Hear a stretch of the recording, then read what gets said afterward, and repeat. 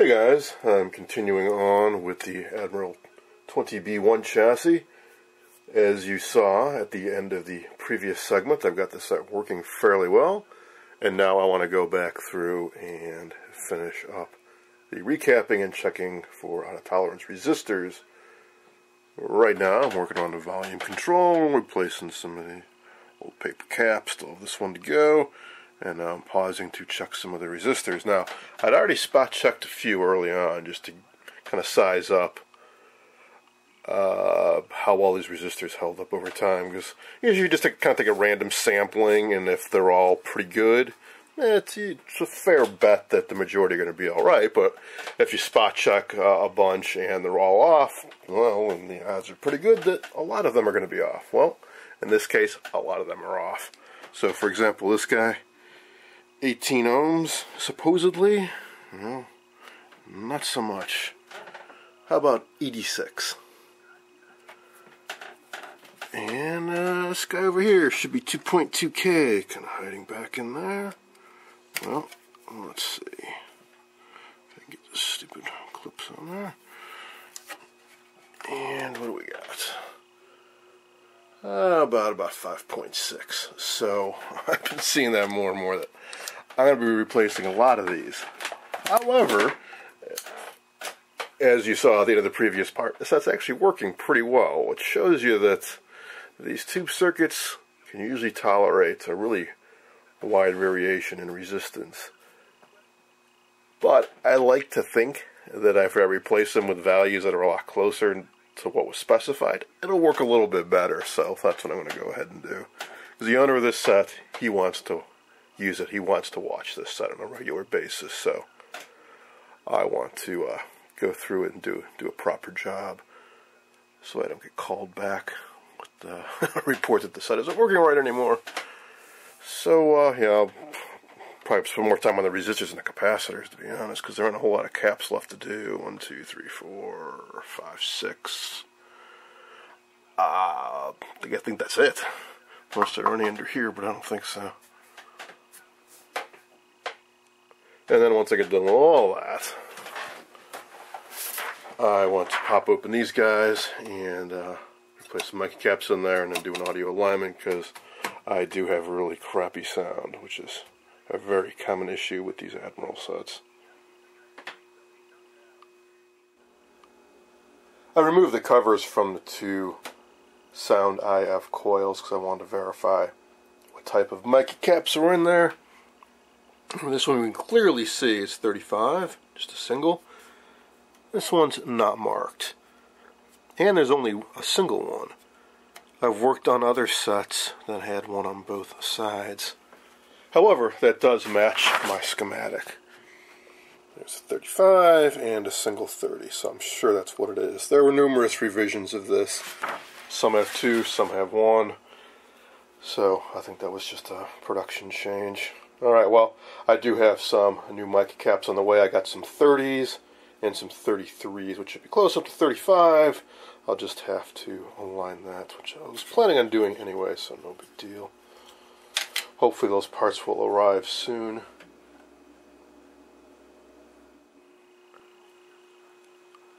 My order of parts from Allied Electronics has arrived, and I want to point out a couple things. I know a lot of restorers, including myself, from time to time, use these generic yellow caps. They seem to work fine. I know there's a lot of debate back and forth on the various forums on whether or not these are good, and there really don't seem to be any confirmed tales of these being bad. But as an electrical engineer, I like to be able to read specs. I like to know what they're made out of, what temperature range are specified for, what the tolerance is, expected lifespan, and so on. So I sometimes use these, which I've shown in other videos. Mallory 150 series. I think Mallory's changed a few hands. I think they're currently on Bay Vichy. You can get these at Mauser. Really high quality caps, a little expensive. Well, here is another option. Illinois capacitor.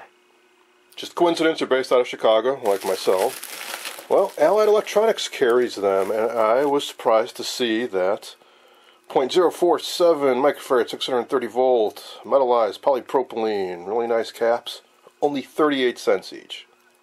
At least in large quantities, so I ended up getting 100 of them because I go through a lot of these. But even at quantities of 25, not a whole lot more. I think like 41 or 42 cents each. So it's an American company, probably made in China, but you know, at least the headquarters are based in America. So it's just another option.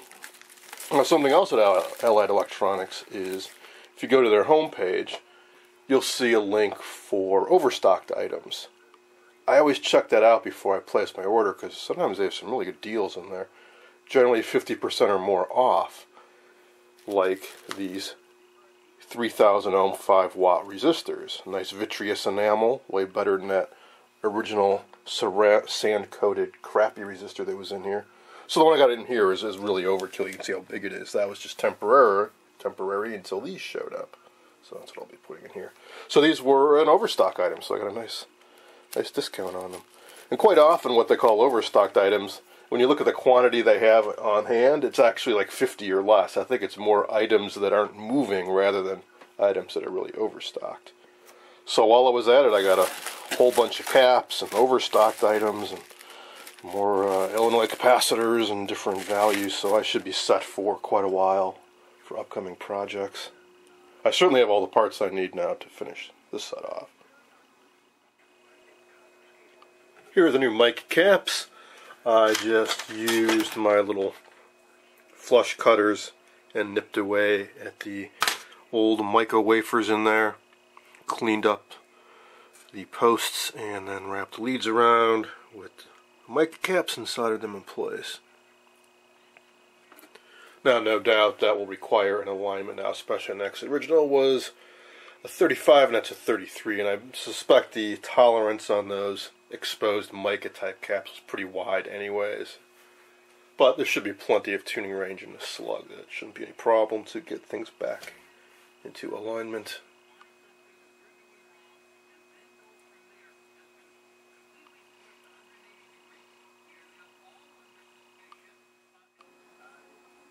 I've worked my way over to the upper right corner now and popped the cover off the video IF portion for a look inside.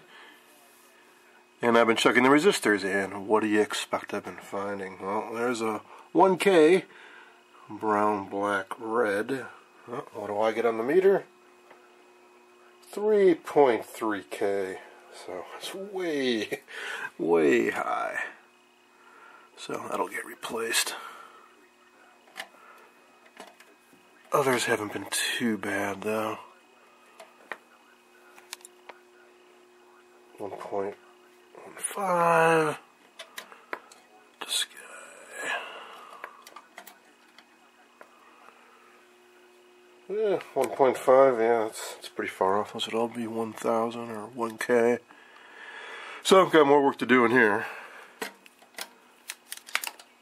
And in here, I still have not figured out if these caps that are not paper, if these are the originals or not. I'm inclined to think they are, but I don't recall seeing those on an Admiral before. But maybe this is just slightly newer than the sets I'm used to working on. Like there's one tucked back in here, and the joints just look too neat and too original for all these to be replacements. So maybe they just switched from the paper caps to the plastic coated. No, there's still paper inside. It's just the outer shell that's plastic inside. They're exactly the same type of leaky paper and foil construction.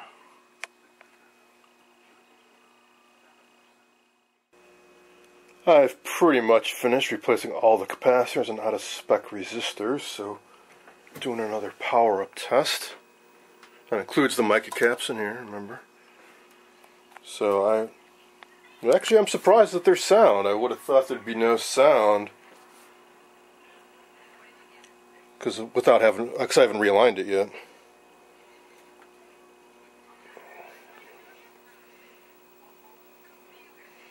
Alright, cool.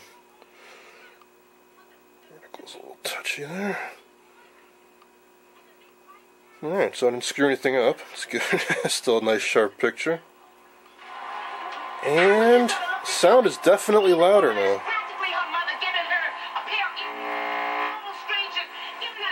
Quality's not so great, but it's louder. And I thought there would be no sound at all because I replaced the caps in here and haven't realigned it, and the values I use I'm sure don't match the originals. But I guess it's close enough. Some sound is getting through. So I will go through and do a proper alignment, but now I'm just going to try doing a little bit by ear. So we got a core at the top and bottom of this and top and bottom of this. Top and bottom of this first and second. Audio IF and into this. The bottom here is another IF stage, and then the one at the top is a ratio detector. So I'm going to start with the one closest to the output here. Just do it by ear.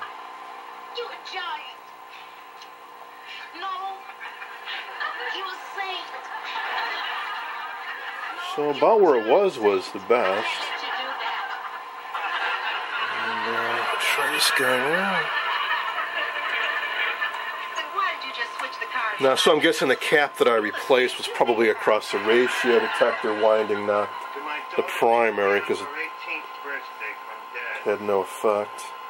You think that's too mushy? Well, this one definitely got a little better. She'll get over it. Best thing about there. Breaking up with that idiot pizza delivery boy. Wait a minute, Chief. Jonathan is a very nice young man. It's just that whenever he's around you, he falls apart. You just have to get. So actually, we're all about right where they were. That's surprising. Well, finally, the ratio detector. It's over between the kids. No, it's not. What do you mean? You see what? That's cute. Okay, let's go in the living room and let's give her the happiest happy birthday.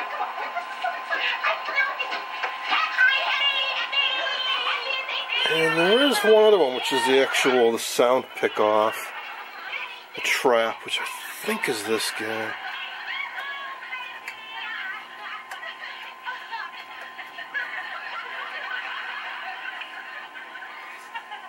Did you have a nice day? Sure, doesn't have that much of an impact. My car stalled and the driver blamed it for a Alright, well.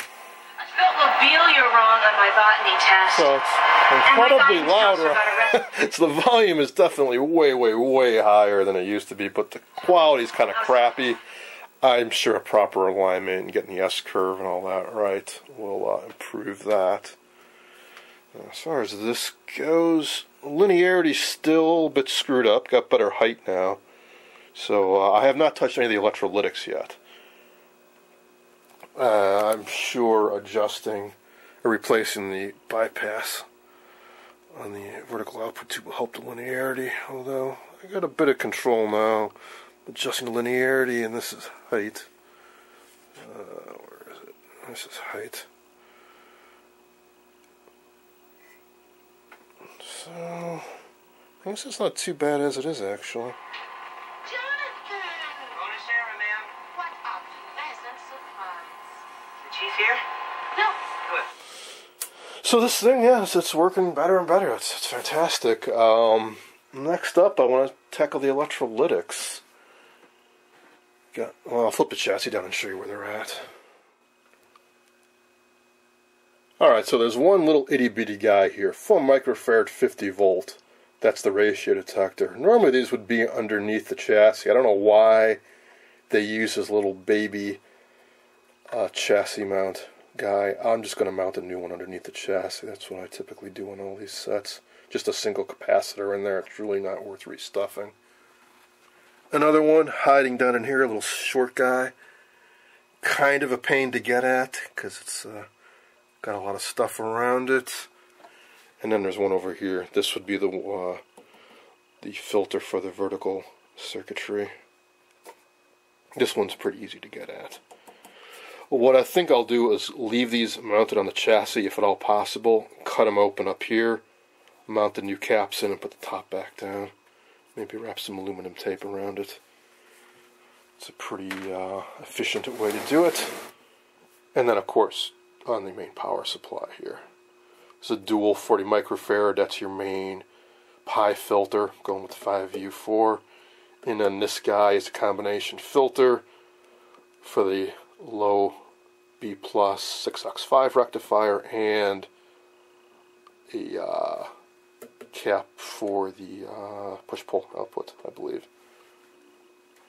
Again, I'll probably cut these guys while they're mounted on the chassis and restuff them from the top.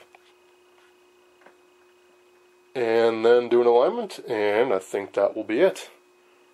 This was a relatively straightforward project, I'm happy to say. Next up, I want to tackle the electrolytics on the power supply.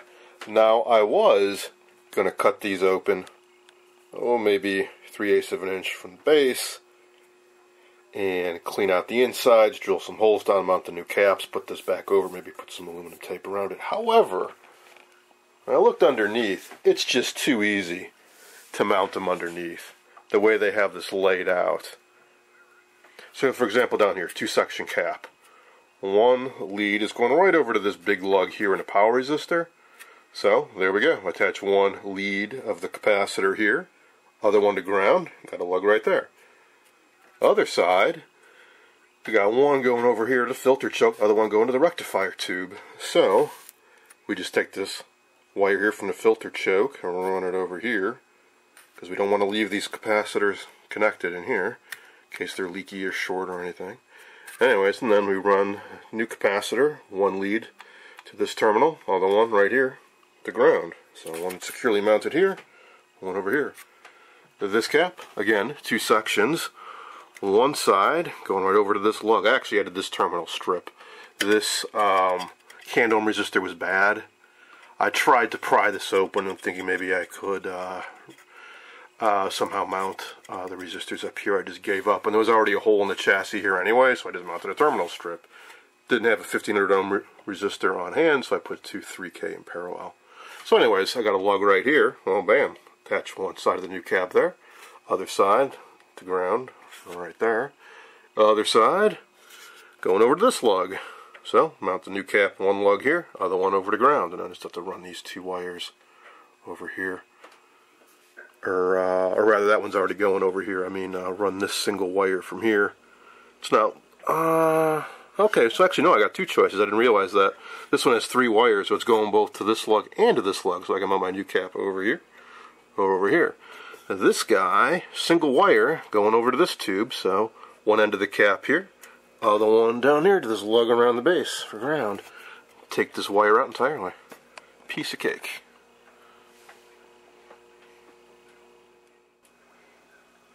Here's how I mounted 2 of the electrolytics.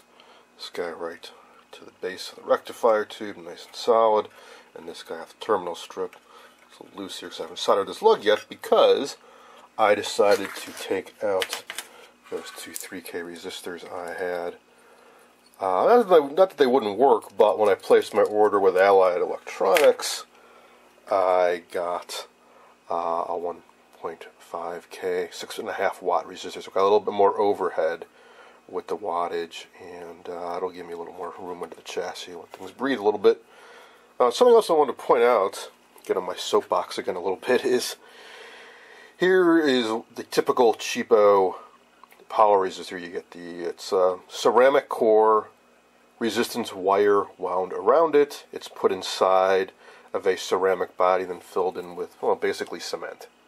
They work okay, but what I wanted to point out was how flimsy these leads are. Really thin gauge wire. And this is a 15 watt resistor.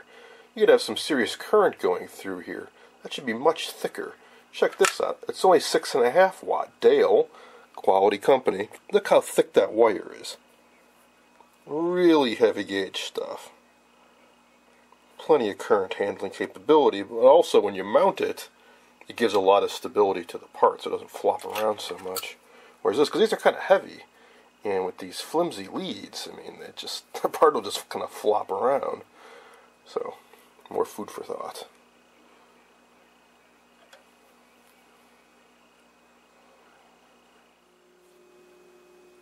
I finished recapping the lower chassis. Will it make any difference?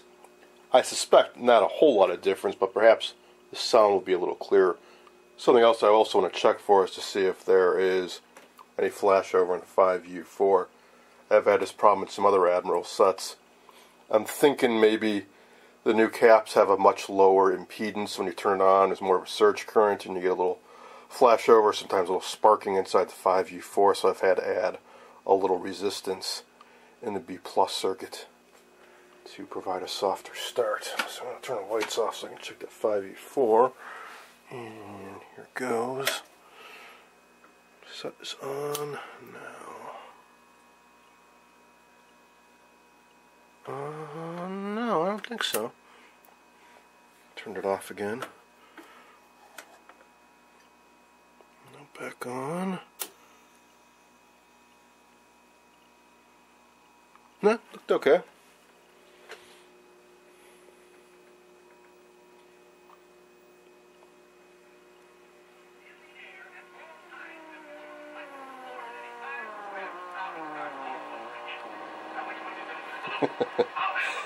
My other Admiral I restored and showed in a video recently, I was tweaking the sound, does the same thing when you turn it on.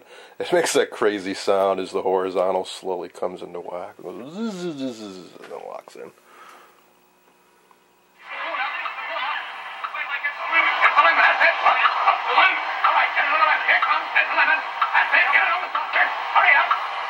Yeah, I think this sounds a little bit clearer. Still not perfect though.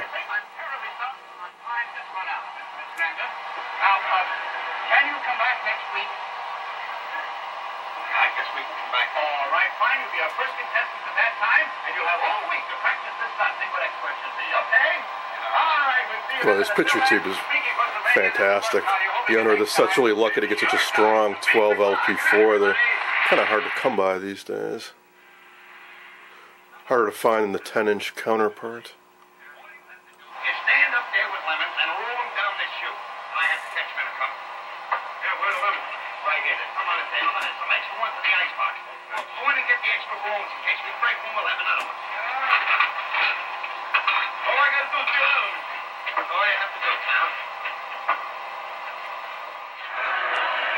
You're carrying the load, all right, but it's not on your shoulders. I've been trying to fix the linearity issue just by manipulating the controls, and I've ended up with a situation I don't think I've ever seen before where it's crushed at both the bottom and the top. So the result is they have very elongated torsos, short legs, and kind of crushed heads. Kind of like a funhouse mirror.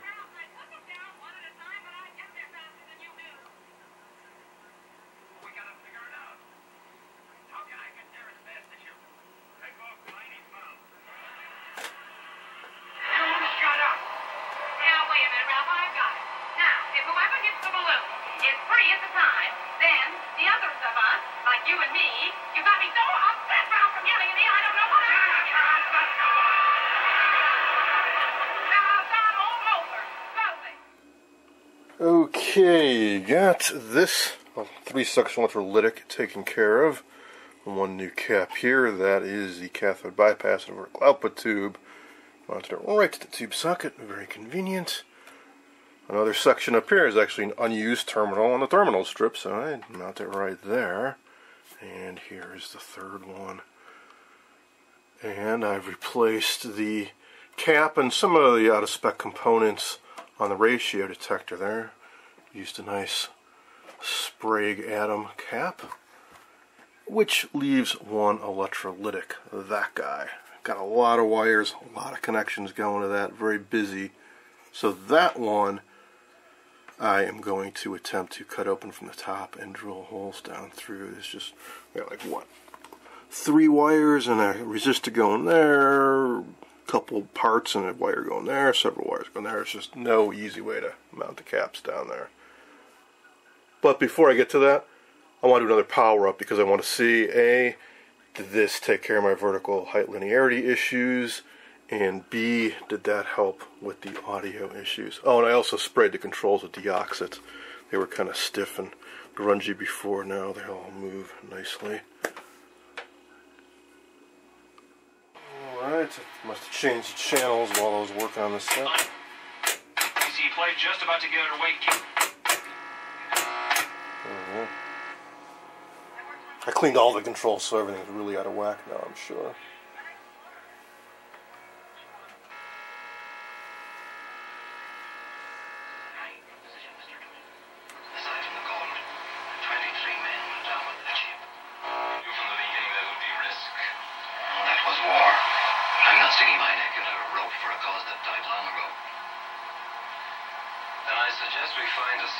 The sound is a little cleaner, but still not quite perfect. Try tweaking it by ear again. Anyone care to volunteer? Who's going to put a noose around his own neck? Be serious, Peter. Our lives and reputations are at stake. Of course they are. Therefore, it behooves us to find us as a scapegoat. One man can't betray us. Save that for the alignment. Alright, so back to this. So, let's see about that. Height. Yeah, that's looking better.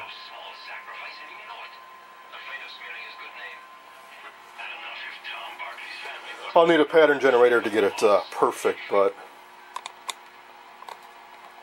even as it is, I can tell it's a lot better. Let's see.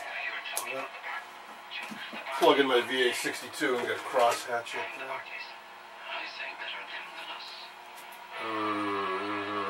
Scratch that because my crosshatch isn't working right on that generator. I will use my Leader LCG 400. If I can find my BNC adapter, here is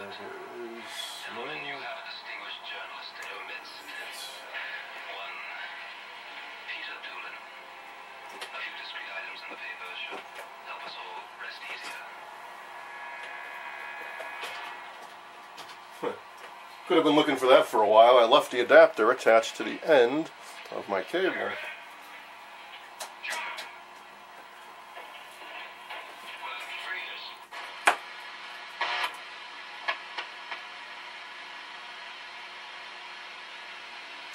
Gen 5.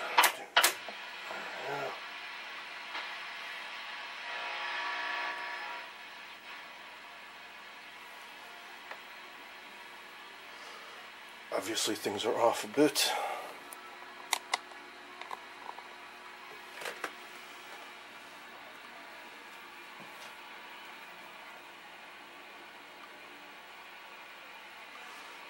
So, this is linearity. This is height.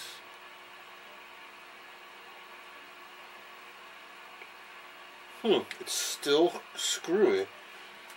It's wider in the middle, but crushed at the top and the bottom. So, I think next, I'm going to try swapping out the tube.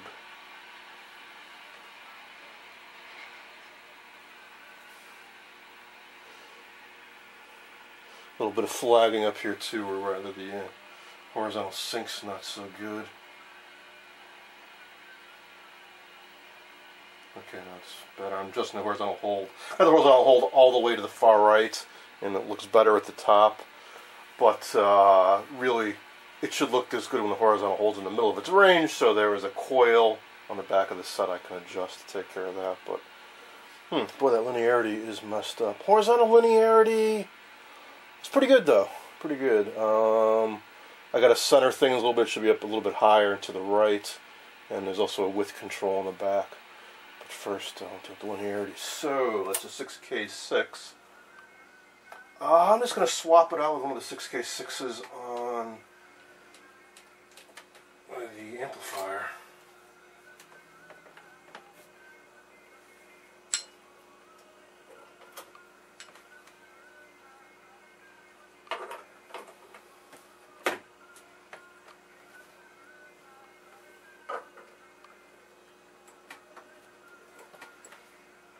Okay.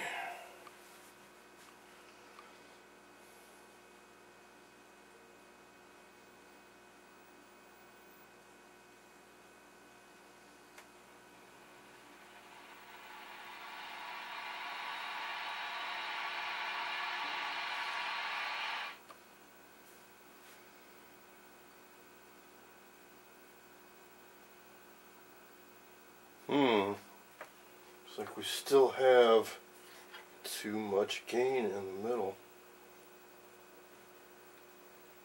So linearity at one extreme, the top gets really crushed.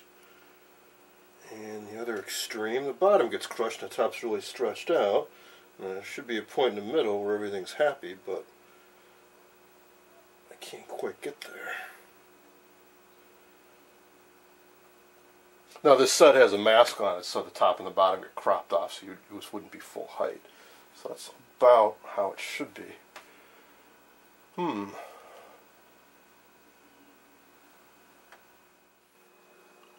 I've tried several different 6K6s and several different 6SN7 vertical oscillator tubes, and none of it has made any difference whatsoever. So I'm going to sleep on this problem, and hopefully I'll come up with something, or maybe one of you guys as a suggestion. And tomorrow I will also pick up with doing the alignment on the sound. So here's another look at that vertical circuit.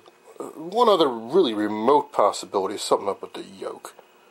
Those 560 ohm resistors I'm sure have drifted off value, but those are really there to, I think, suppress any oscillations that might be in those coils rather than affect the linearity, but it's something that could be checked. A little hard to get at the yoke. You got to take off this focus coil and then pop the cover off of this, and there's two resistors buried down inside there. So save that as a last resort. Alright, so I'll pick up tomorrow.